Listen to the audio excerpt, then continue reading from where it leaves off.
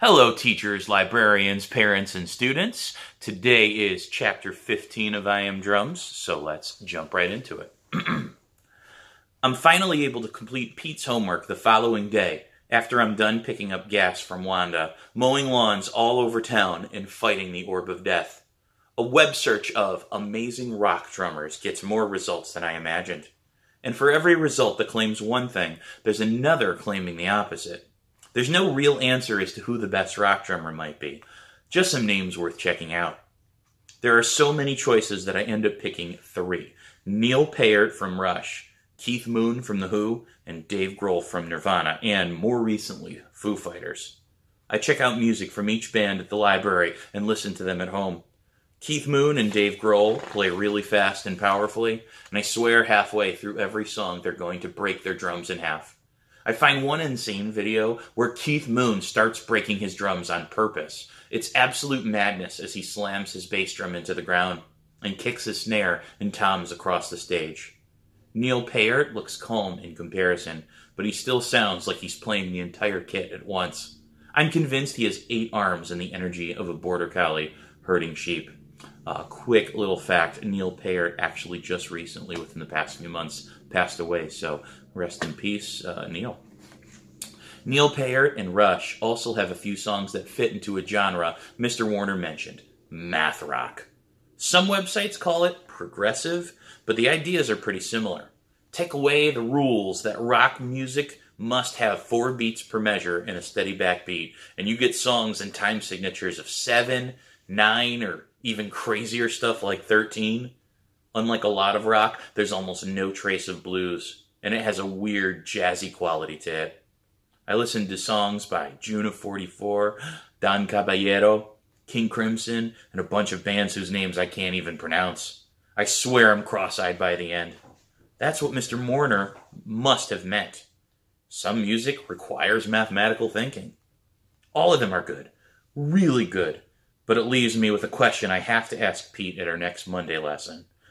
How do they only use their wrists when they play so loud? Pete pulls out his phone and loads a video. Check out Neil Peart playing a solo, he says, handing his phone to me. Yes, he moves his arms all over when he plays rock beats, and it's called showmanship. But when he plays the really fast stuff, he doesn't move his arms at all. I watch the video and see that Pete's right. Neil Peart flings his arms about, looking tough and cool, but when it comes to the fast stuff, it's all in the wrist. It's weird. I've always been angry when I play the drums. I even saw it as an advantage, but the more I learn about them, the less angry I feel. The next 2 lessons have a set pattern. The first 5 minutes, we talk about new music I've checked out at the library, John Coltrane, the saxophonist, Ella Fitzgerald, the singer, and more. For the first time since the conversation with my dad, I bring up John Bonham's solo and Moby Dick, and Pete doesn't say anything about how he died. He just smiles. Then we spend 10 minutes playing singles and doubles and paradiddles and all other sorts of craziness. He makes me hold one drumstick a little higher than the other, and then I bring them both down in one swoop, creating the 2 quick strikes of a perfect flam. The rest of the lesson is a powerhouse of new drum beats and patterns, each one cooler and harder to play than the last. Then, at the end of the second lesson, Pete says, I need you to do one other thing for me for next week. You need to dress in something nicer. I look down at my t-shirt and jeans. My hand goes to my hat, lifts it off my head, and holds it in front of me. What's wrong with what I'm wearing? Nothing, as far as I'm concerned, but you had to dress up for the middle school band performance, right? I nod.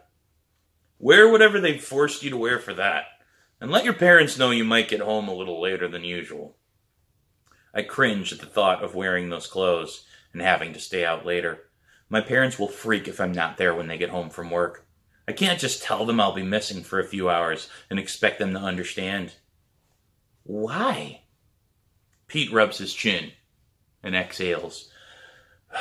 I don't want to say too much. You'll just end up bummed if it doesn't work out. I arrive home with my head full of daydreams about what Pete has in store next week. I try to get my mind off it by going back online and searching something else. Something Pete didn't ask, but I'm thinking he'll like. I click in the browser search box, enter the phrase, amazing girl rock drummers, and click the search button. I wasn't expecting much, so I'm shocked when I get over 12 million results, full of top 10 and top 20 and top even more lists, full of girls who've done exactly what I want to do. Karen Carpenter from the Carpenters started out on drums and sang while keeping the rhythm for the band. I never knew the drummer could be the singer. Mo Tucker from Velvet Underground, who only used mallets, Danny Lennox would love her, and played while standing up. And there's more. Gina Schock, Meg White, Janet Weiss, Carla Azar. The list goes on and on and on. I'm not alone after all. And that's the end of chapter 15. The videos have been a little more spaced out recently, just due to some time constraints I have right now, but I'm going to try really hard to get chapter 16 up tomorrow. Thank you so much, guys, and see you then.